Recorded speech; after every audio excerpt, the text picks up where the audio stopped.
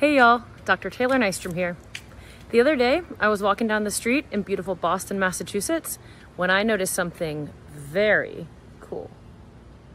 This is a honey locust tree.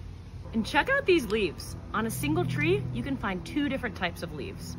Compound leaves, where there are leaflets on either side of a central axis, and bicompound leaves, where there are additional axes coming out from the central axis and leaflets on either side of those. Leaves can end up being compound or bicompound, depending on factors like age or environment.